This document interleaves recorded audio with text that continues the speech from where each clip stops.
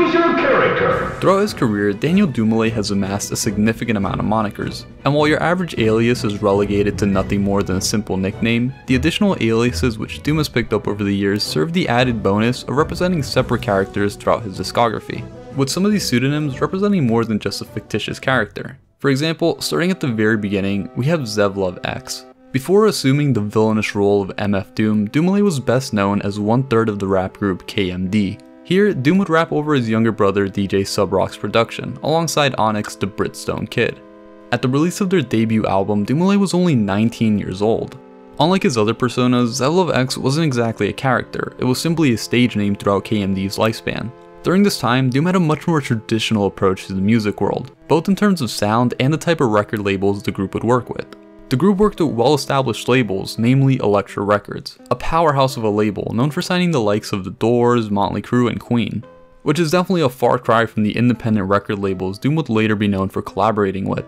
Dumile as Zev Love X even made an appearance before Congress, advocating to Senator Wendell Ford for a motor voter bill. As I understand it, this bill would give you the opportunity to become a registered voter when obtaining your driver's license at the DMV. Theoretically, this would make becoming a registered voter more convenient, especially among young people, a demographic commonly known for having the lowest voter turnout. People have been asking me to make a video on KMD ever since I first mentioned the idea in my MF Doom iceberg. I'll eventually get around to it, but first I'd like to focus on some projects that I'm a little more passionate about. Another thing that's keeping me from making a KMD video is the lack of research material, so for any of you who have a lot of insight on KMD, please feel free to contact me on Discord. I'd like to gather as much research material on KMD as possible. Moving on from the more optimistic early 90s to the darker late 90s, we're introduced to the infamous MF Doom, the name he's most commonly known for. And in my opinion, while Zev Love X was more of a stage name than a character, MF Doom gives us the first real instance of Dumile writing from the perspective of a fictitious character. By this time in his career, Doom had been burnt by the music industry, and needed a different and more serious approach to getting his point across. And this is also why I and many others refer to this as Doom's debut, despite the KMD albums that might have come before it. In terms of first appearances, it would technically have to be from a handful of singles he put out in the lead up to his debut album. But keep in mind that these singles are a few years older and less polished than what we would later get. If you're interested, you can listen to them for yourself here on YouTube. Personally, however, I view Doomsday as his true first appearance as the character of MF Doom. Doom is easily the most reoccurring character we see throughout Dumile's discography, taking center stage on 3 out of his 6 solo albums and being featured on literally all his studio collaborations. Under the Doom moniker, he even makes appearances on other projects, such as Gorillaz' Demon Days, or on the track Knock Knock off Bad Neighbor. The character of Doom is also the persona we followed throughout Dumile's most prominent albums, Mad Villainy and Food, which makes sense as to why we all know him as Doom, seeing as these are easily his most popular and well-recognized projects.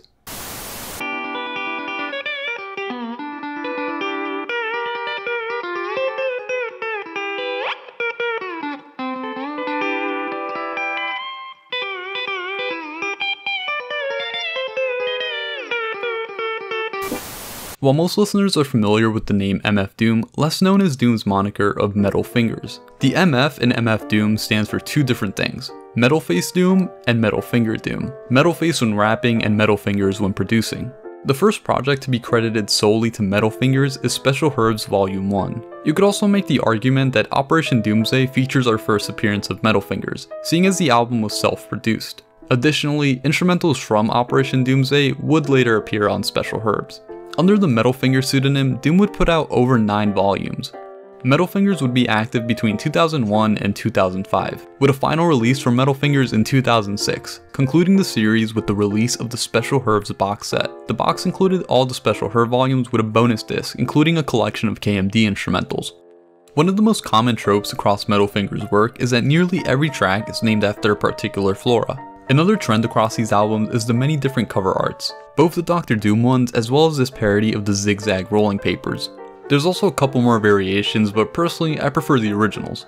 For anyone wondering why there's so many different covers, the Special Herb volumes were juggled by a bunch of different record labels, most of which don't even exist anymore, which just goes to show how different Doom's approach became to dealing with record labels. By the late 90s, Doom stuck to working with independent labels, which probably allowed him a lot more leeway in terms of presenting his music, as opposed to working with a major label, where you're at the mercy of whatever restrictions your contract has placed upon you. And the final moniker we're introduced to on MF Doom's solo debut is the three-headed King Geedorah. The character itself is borrowed from Toho's Godzilla franchise, just how the character of MF Doom is borrowed from Marvel's Doctor Doom. 16 years after Geedorah's first appearance, Doom would elaborate a little more on the character in his Red Bull Academy interview. Geedorah's an interesting character, you know what I mean?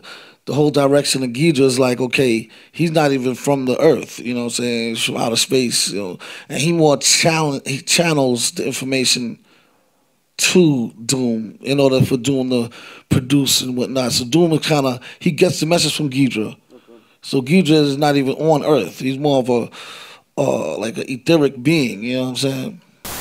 As I mentioned earlier, we're first introduced to Geedorah on Operation Doomsday, more specifically the song Red and Gold, one of my personal favorites off the album. Geedorah's also featured on the cipher of a track, Who You Think I Am, where he raps alongside his fellow Monster Island Czar members, a group that Doom was a part of at the time. And while not actually featured, Geedorah's also mentioned by name on other songs like Operation Greenbacks and Gas Straws.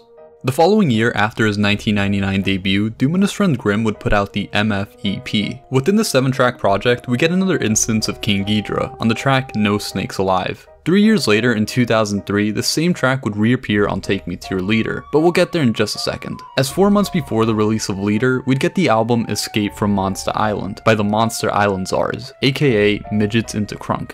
And this is most likely where the Geedorah moniker itself originates from, as the whole theme of the Czar's aliases revolved around giant monster references, like Rodan, Megalon, Kong, and so on. So it's probably safe to assume that being a part of the Czars was pivotal in the creation and origins of the King Geedorah moniker.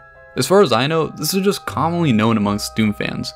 On the album itself, Geedorah produces 6 out of the 20 songs, and is featured vocally on one solo track, Mic Lines, which is one of the 6 tracks he produced. And that's pretty much it. Geedorah didn't get too much time in the spotlight, but that would all change 4 months later, when King Geedorah would take center stage on his own album, Take Me to Your Leader. A 13-track album running 42 minutes with some really good production by Metal Fingers. This would be the only solo project that Doom released as King Geedorah, and we haven't heard from Geedorah since his 2003 release. Rounding out the list of Doom personas, we have the fan favorite Viktor Vaughn, a character who Doom himself describes as a young guy in his late teens who looks up to Doom. Vic's main 2 projects consist of Vaudeville Villain and Venomous Villain, being first introduced in Vaudeville Villain, which released only 3 months after Take Me to Your Leader. While Geedorah made appearances in earlier projects before having his own solo album, Vic was the opposite, by having his very own album and then being featured on other projects. Speaking of which, he makes a fantastic appearance on Mad Villainies' Fancy Clown. The second project in Viktor Vaughn's catalog is Venomous Villain, an album that I listened to for the first time over on my Twitch channel. I didn't really like it, but I'm not too surprised, seeing as Venomous Villain is generally considered the weaker out of the 2 Viktor Vaughn albums, but maybe it'll grow on me with a couple more re-listens. Something unique to Viktor Vaughn out of all of Doom's characters is that Vic makes an appearance in Justin Limbaugh's movie Les Miserable. Obviously, it's just Daniel Dumile acting in this movie, but he had it credited under Viktor Vaughn. Venomous Villain came out way back in 2004, and that was the last project Doom put out under the Viktor Vaughn name. Luckily though, unlike Geedorah, we did get some new Viktor Vaughn music on the Missing Notebook rhymes. You can check it out here on YouTube or SoundCloud. Now this is more of a bonus, seeing as I'm sure I would have gotten plenty of comments asking me about pseudonyms such as JJ Doom, Mad Villain, and so on. Long story short, as I mentioned towards the beginning of this video, Dumile features as MF Doom throughout every full-length collaboration. But just to satisfy everyone, I'll go through them real quick anyways.